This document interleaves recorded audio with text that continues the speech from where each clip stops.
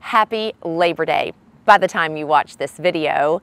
My husband and I have just enjoyed watching an amazing sunset here in Texas. Let me give you a brief history on Labor Day. On this day, September 5th, 1882, over 10,000 workers marched the streets of Manhattan in support of workers' rights. It was a few years later, I should say, that President Grover Cleveland signed the bill that Congress passed acknowledging a holiday for workers. But what I found interesting is it wasn't until the early 1900s that we saw what we now know to be the 8-hour workday. Because back in the 1800s, people were working 6 days a week, 12 hours a day.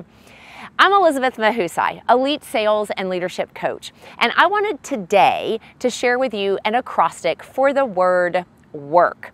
Because in the 1800s, when they were working 6 days a week, 12 hours a day, I think oftentimes we can find ourselves working 7 days a week, 12 hours a day, if we're not thoughtful about how we approach our work.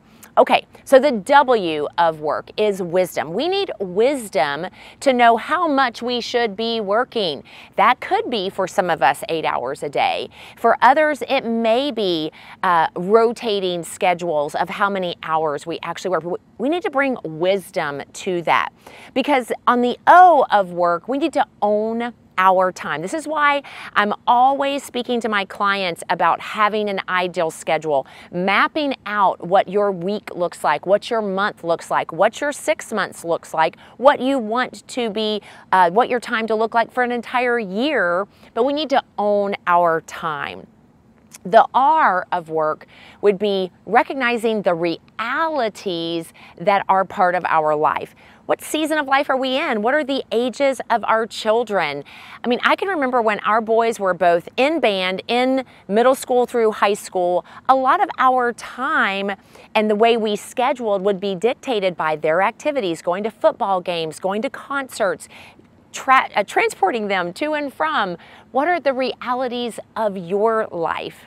And then the K is that we can know that we will get paid for how hard we work. Sometimes now, sometimes later, but always eventually.